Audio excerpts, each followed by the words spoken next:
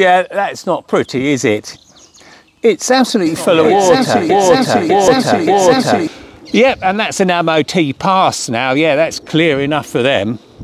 Now I didn't have to remove the light from the car or even the side markers from the car to do this. Hello and welcome to Tim's BMW Repairs and Information. Yeah, that's not pretty, is it? It's absolutely full of water. It still works. Well, the halo doesn't. The main beam still works. And the xenon still works. So it's a working model at the moment, but that's not going to last for long. I mean, we've had them leak before, had a bit of moisture in them, used a hairdryer to dry them out, but that looks excessive. And the reason why it's excessive is the seal up here is broken down. Now the seal doesn't seal the headlight, but what it does do is it seals any rain coming in at this angle, which is what you're going to get when you're blasting along the road.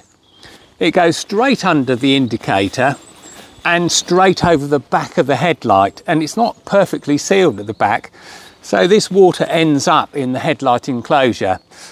I'm going to dry it out with the hairdryer, but it's going to leave a mark. So I think we're going to end up with two choices here, really, or maybe three.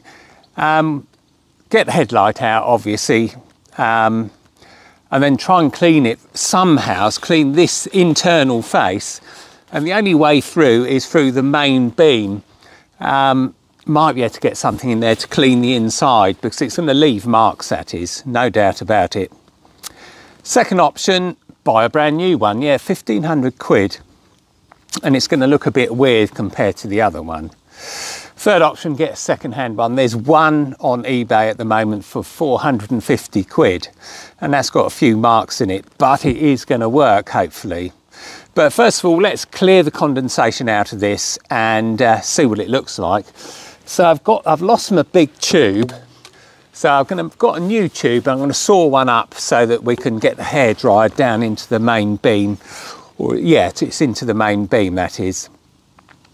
And yeah, we'll take it from there. We're just going to have to look and see how well that goes. Right.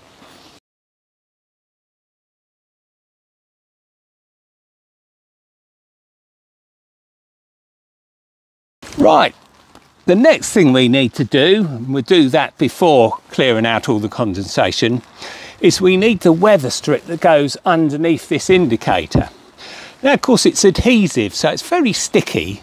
So how am I going to get it in there without it sticking on? Or do I have to remove the headlight or the indicator or anything like that? I'm going to try a plan of sticking it in a bucket of water. Yeah, it seems ridiculous, and it probably is. Okay, so that's been in the water. That means the adhesive isn't going to grab straight away. It gives me just a small chance of getting it in the groove. And also, because it's heated up slightly, it's more malleable and I can get it round the corner. Gloves off for this bit and a pair of scissors. Now, once it all dries out, it's going to become very sticky. In fact, it's starting to get sticky at this end already. But I've got just enough time, I think. There we go, and I snip that round there. There we go. Right, lift up the indicator as far as I can. Yeah, it's starting to stick. Don't want it to stick yet. Yeah, a bit further in. The rest of it is perfect. It's just this bit's causing a bit of a pain. I might have to get the stuff off of that, but the rest of it's gone in there perfectly. Excellent. The plan is I remove the high beam bulb.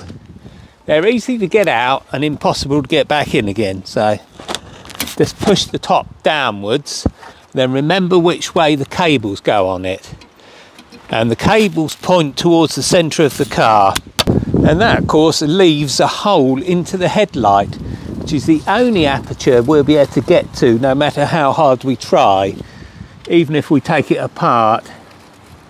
So I think what I'll do is I'll try and feed it in from here. So I've got my brush, just a case of getting it in the right way. It's absolutely stormy around here at the moment. It's just all wind blowing around, leaves going everywhere.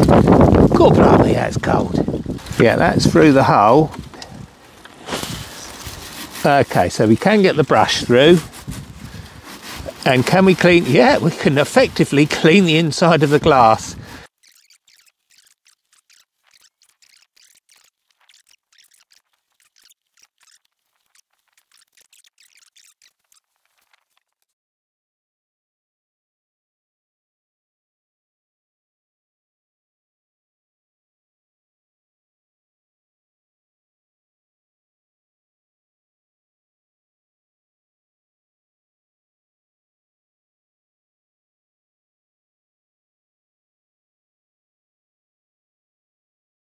Right, that looks brilliant, doesn't it? Pretty fantastic. It's pretty clear.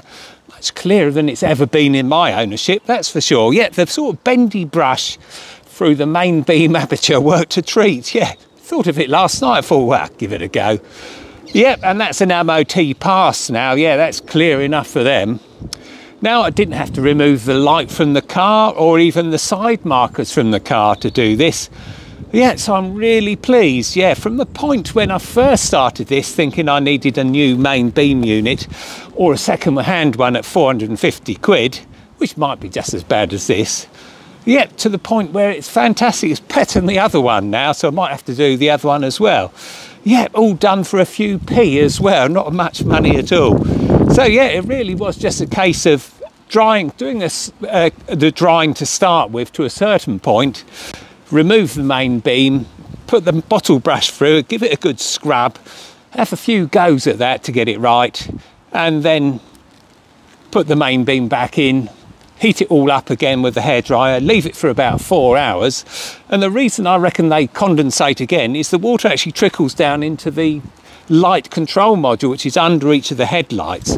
Now, when I've changed the one on this light, you could pour the water out of it, and I think what happens is water sits in them, and when they start working, they heat up and sort of start condensating everything again. So hence the 4 hours required to dry it all out.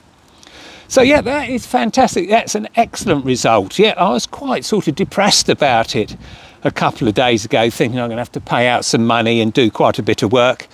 But no, I haven't had to. No, it's for the cost of a bottle brush. And that's about it. Oh, and some tape as well, of course. Yeah, I'm really pleased with the way the tape worked as well. Yeah, dipping it in some warm soapy water will stop the adhesive working just for a few minutes. And once it dries out, it's stuck in there and it's not coming back out again. So now I've got a perfect seal between the side marker and the headlamp. I shouldn't get any more condensation or water into it, which was the main problem. It was absolutely full of water to start with. Okay, so yeah, keep subscribing, keep commenting. I love the comments. Yeah, I'd like to hear the comments on this one. It's a weird one. Put the thumbs up if you enjoyed it. I'll see you next time.